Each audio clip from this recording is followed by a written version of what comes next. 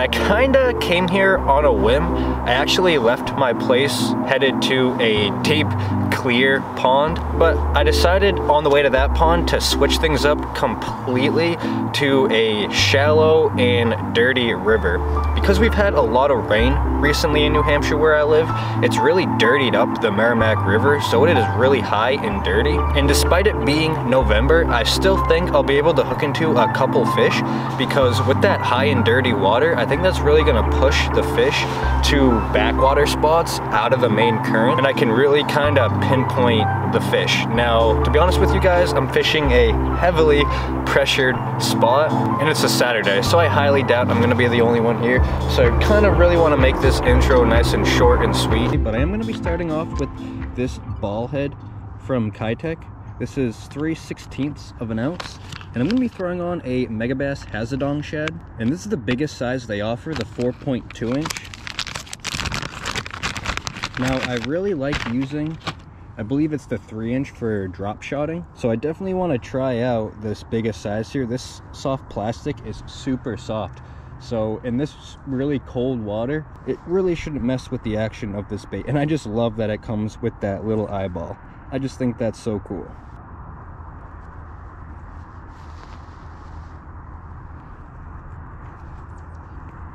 All right, super simple, all rigged up, ready to go. This little ball head tied to 8-pound line. Like I said, thought I was gonna be fishing some clear water today, so I downsized the rods and lures I brought today. But I'm fishing 8-pound fluorocarbon sunline, and hopefully using this light of tackle doesn't bite me in the rear end later, because I have caught some decent sized fish in here. Never this time of the year though, but I'm just gonna throw this Hazedong Shad out and slowly reel it back to me.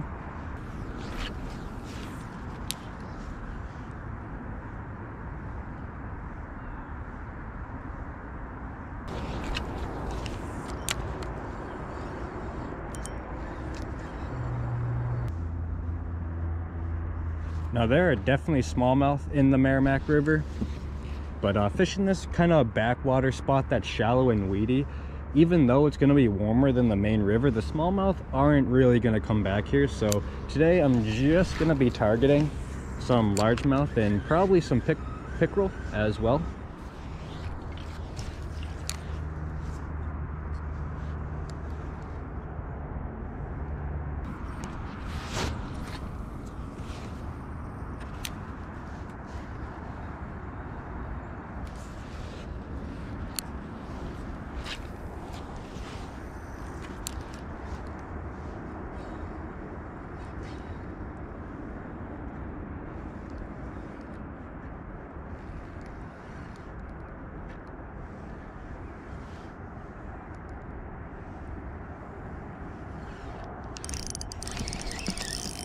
Got one. I was kind of yo-yoing my bait. Really gotta play these fish with the 8-pound line.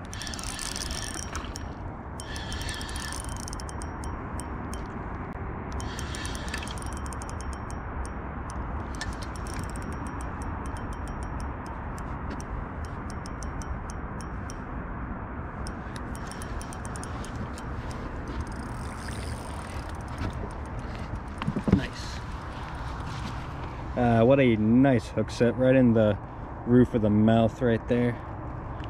Boop. All right, this fish is freezing, but not a bad pounder to start it off. But I started off with just a slow and steady retrieve and nothing, and I believe that was the second cast I started doing kind of a yo-yo retrieve, and that fish hit it on the drop. So I think I'm just going to try to replicate that yo-yo action.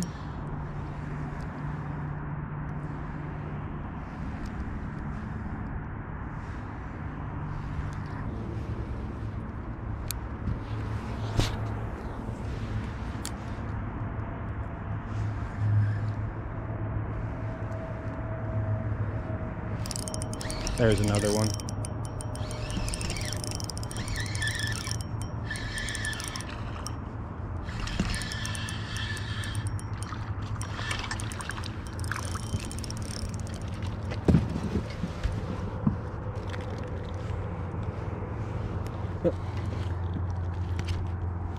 Another little bass on the Hazedong Shad here.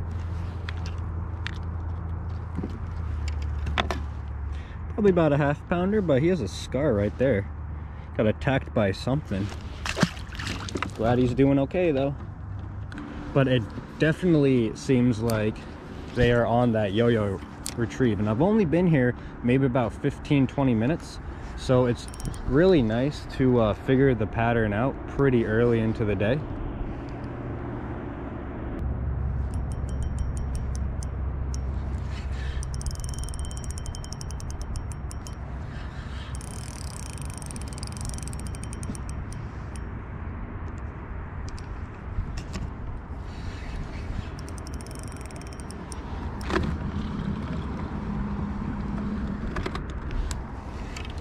Really? It's a little ridiculous, don't you think?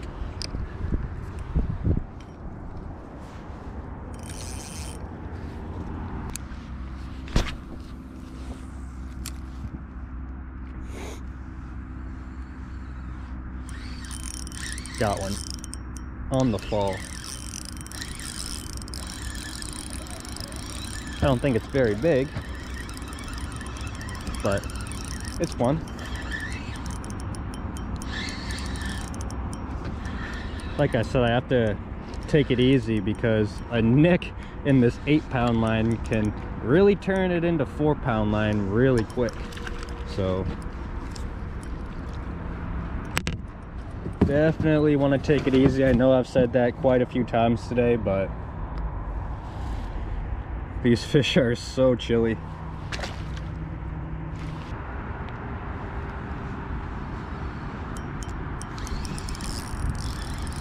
Got one.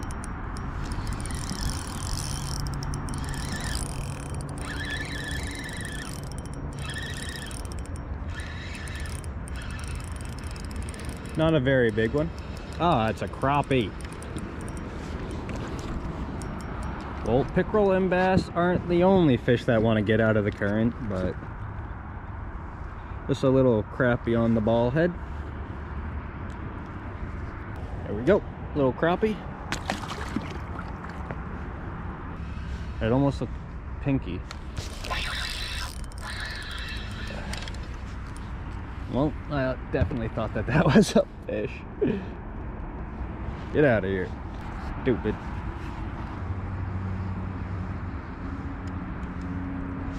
Got him. Oh, I saw that bass come and eat. Good thing it wasn't very big because I am right over top of a little brush pile. And if it was big, it just would have brought me right down in. Oops.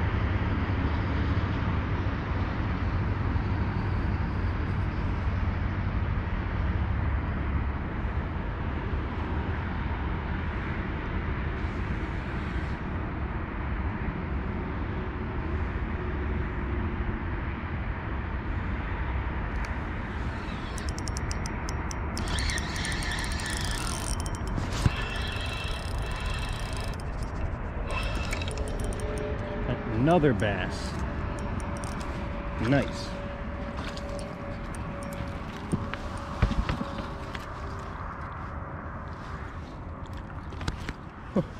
Look at that one.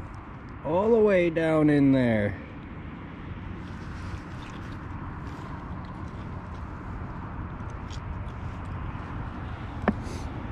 Another little guy. Man, these fish are cold. Like, I know I shouldn't be so surprised, it's November, but dang.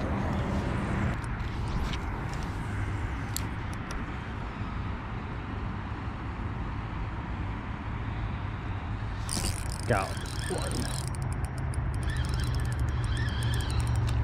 Oh, okay. Good largie.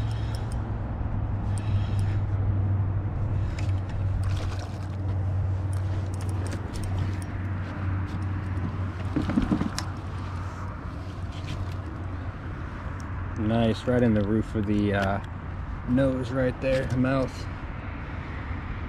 3/4 of a pound.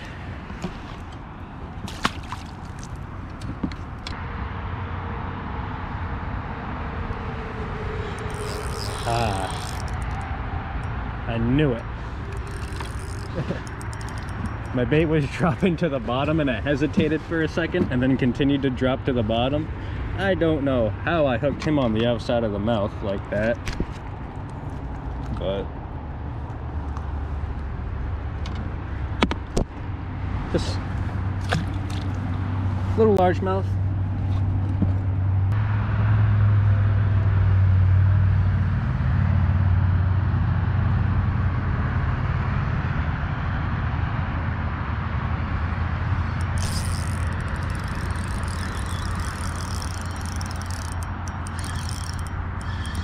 Feels like a little guy.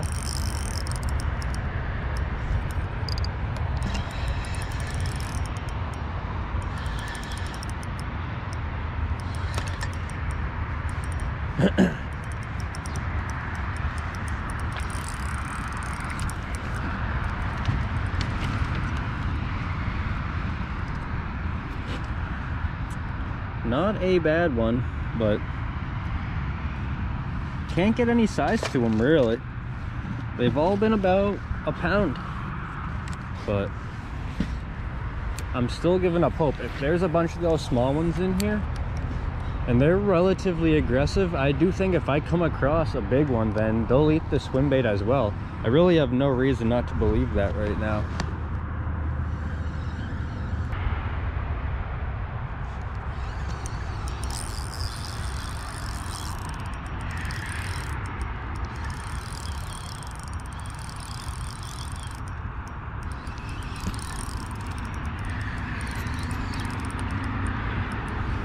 On the fall at that time. Just a little guy. This one might be the littlest of the day. It's a 1/4 pounder without cheese.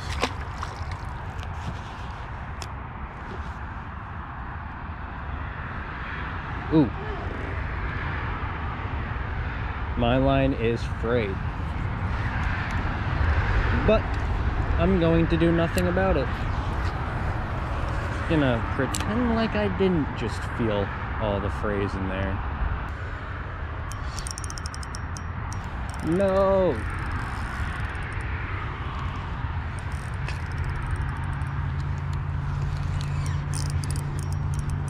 Yeah, it feels like it's stuck good. Nice. If that was snagged any deeper, don't think I was gonna get it back.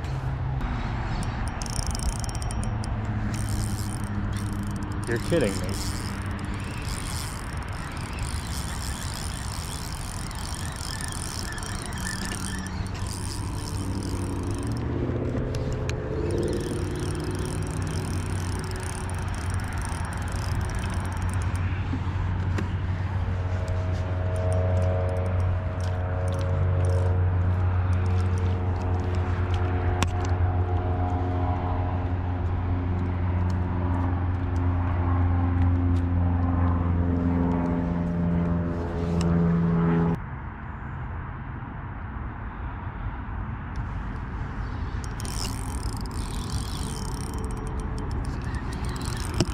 That feels like a nicer one.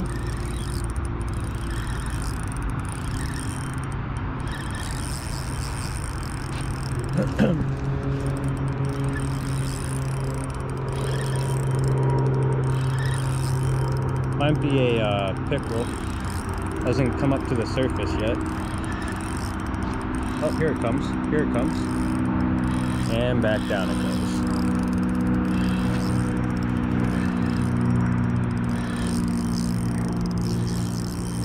Ooh, that's a nice largemouth. Nice largemouth.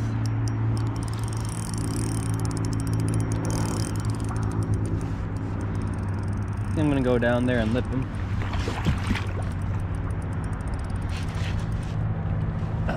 Yes, that's what I'm talking about. That is a solid smallmouth. Smallmouth, I can't believe I just said that. That's a solid largemouth right here. That's what I'm talking about.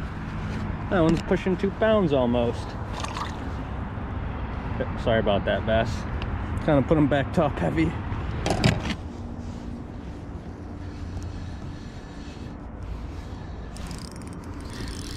No way. While I was reeling it back to the boat, a crappie latched on. I don't even know how I caught you, but just a fat one. As you can tell, he's got shoulders on him, but got it.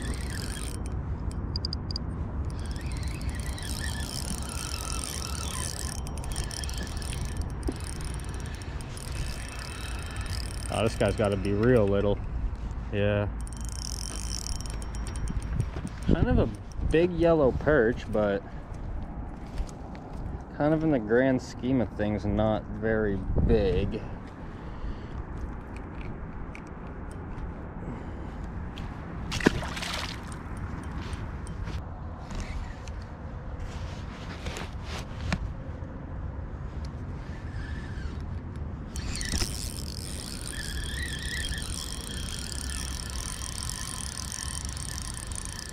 Feels like another perch.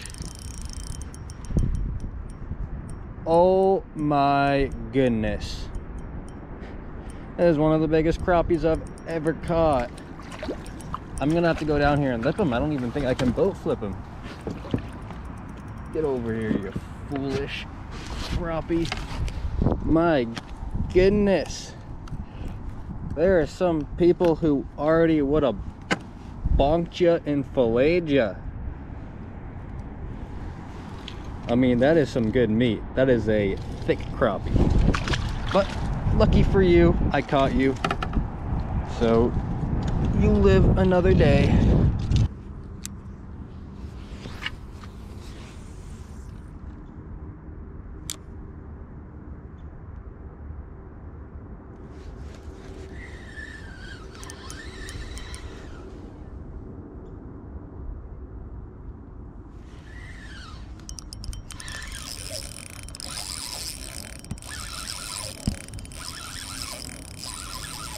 No way is this a fish. Oh my goodness, big fish. Big fish. I was just kind of messing around. I didn't think I was gonna catch this big of a fish on 8-pound line. I gotta figure something out and quick before he gets me wrapped up. There's nothing I can do right now. Good largemouth. Good largemouth. With 8-pound line. I'm just kind of at the mercy of what he wants to do.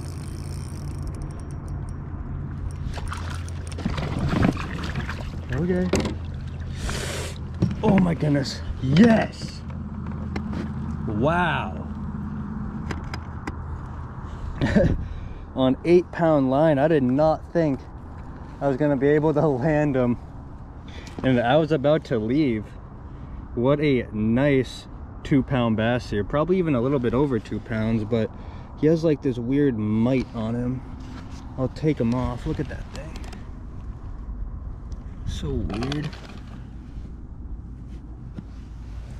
All right. Chunky guy or girl back.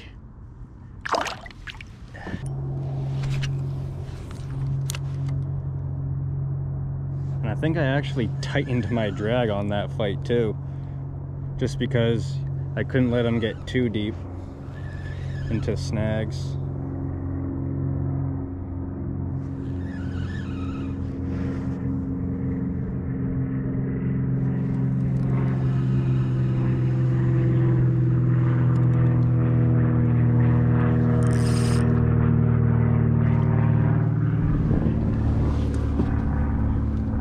Alright, time to switch out this Megabass lure.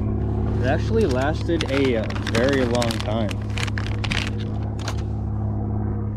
Quite surprised. This is a soft plastic, but that one lasted quite a while. And in this cold water, you definitely want like a soft plastic, because the colder the water, the kind of stiffer your bait is gonna be.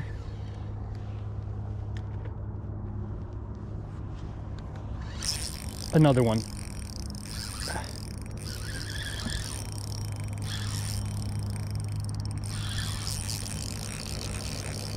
You guys hear that drag? Nothing I can do though. Nothing I can do. I just gotta force him over here as much as I can. This one is definitely bigger than that other one. Nothing I can do though. You guys hear that?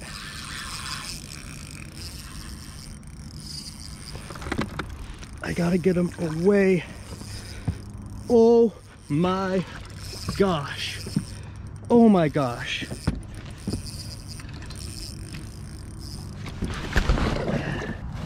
Yes! Yes! That's the second bass off of that snag right there. Oh wow, what a fatty. This one's easy 3.5 pounds right here. Wow, what an intense fight. Intense fight. What a fat fish. That's what I'm talking about.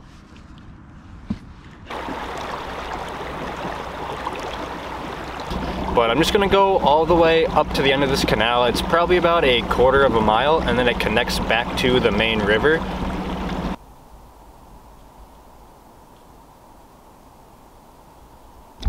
My GoPro just died like 2 minutes ago and caught another nice largemouth on the Hazedong Shad.